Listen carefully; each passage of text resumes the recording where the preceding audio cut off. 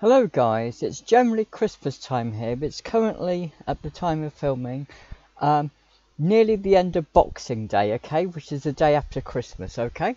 And you know what it means at Christmas time? Well, it means,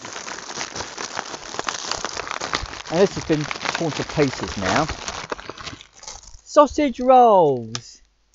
And you probably think, what have sausage rolls got to do with Christmas?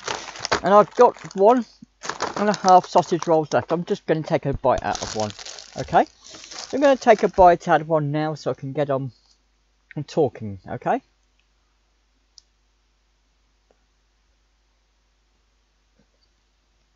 Now, what have sausage rolls got to do with Christmas? Even now, I don't really know. I'll explain all this in a moment, okay? Please bear with me. Now, I know that sausages, small sausages, have been put on cocktail sticks and eaten at Christmas parties and things like that. So I know that you've had like cooked chocolates on sticks and eaten at like the parties of the rich and offices and things like that. But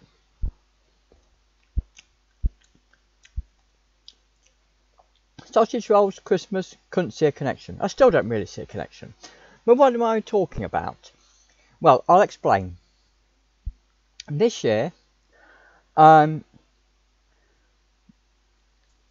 social media person known as, who calls himself LadBaby, and he called himself that simply because he became a father and he wants to, you know, tell the world how he liked being a father or something, has had yet another Christmas #1.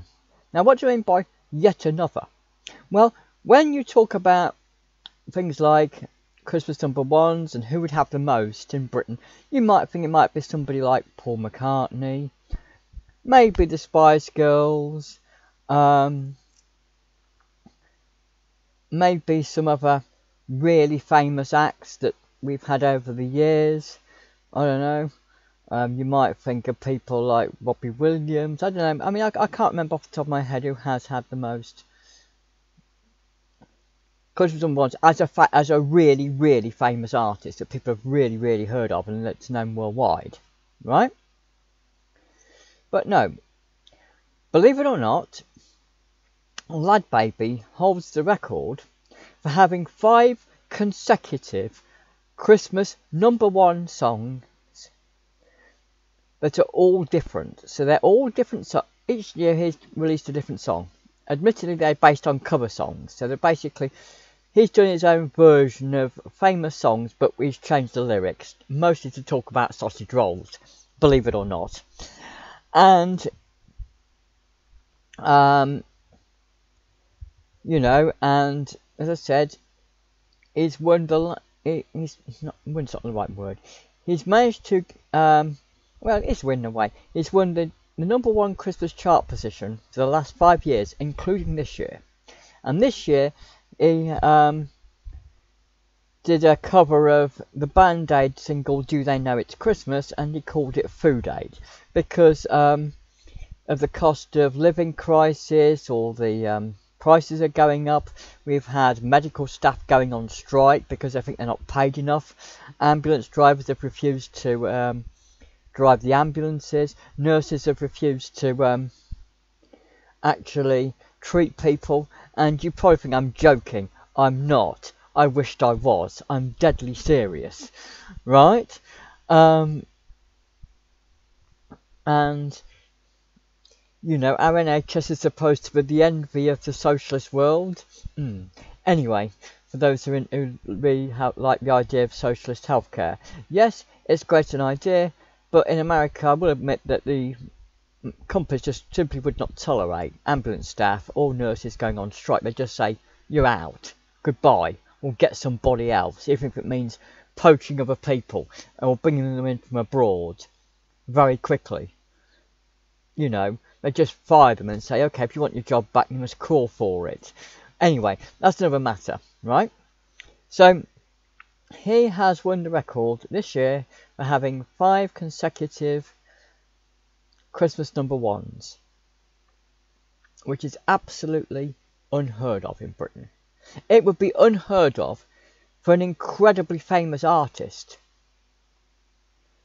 you know, that, you know, like I said. But to have not only 5 Christmas #1s is unbelievable. To have 5 consecutive #1s is, well, the odds of it happening. And given that this person is not even a famous singer, you would say it was about as like, if you told me this about 10 years ago, I would have said the likelihood of it happening would be about, probably as likely as finding, you know, Martians living on Mars or something, or, you know, something like that. You know, you'd have to be something that was just considered ridiculous, given that for years the professionals had tried and not achieved this. Why would a nobody, effectively, someone who's not famous for music at all? But yes, he's done it because he has done this for charity, and for the last 5 years he has done this and donated all the funds to charities to help poor, disadvantaged people and the homeless and people like that, in general terms, okay? And that's why he's #1 this year as well. I think this year he also had some support from some other people. I think Boy George was on it. I'm not sure if they really were on it, or if they were lookalikes. I don't know if they were lookalikes or if they were the real people. I'm not sure. I know last year, for example, he actually got Elton John and Ed Sheeran to help him. They did some backing vocals for him on it. Okay.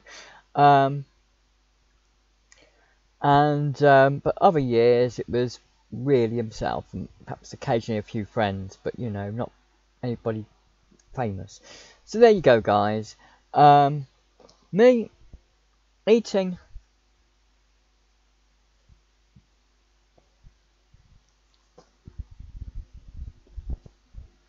pie and sausage roll at Christmas to celebrate this. And if you guys look at my back catalogue of my my previous videos, I did do a video about this, I think a few years ago. Okay? When it may be the first time it happened. I can't remember, but I know I definitely did do a video about it. Okay? I'm not sure when.